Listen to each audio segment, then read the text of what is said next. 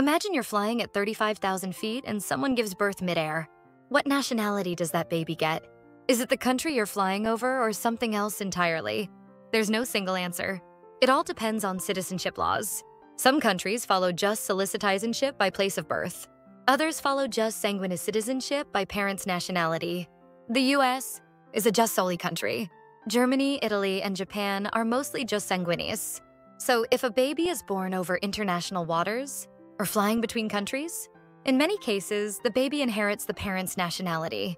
But some airlines register the baby under the country of aircraft registration. So if it's a French airline, the baby might be considered French. Some rare cases record the exact latitude and longitude as the place of birth.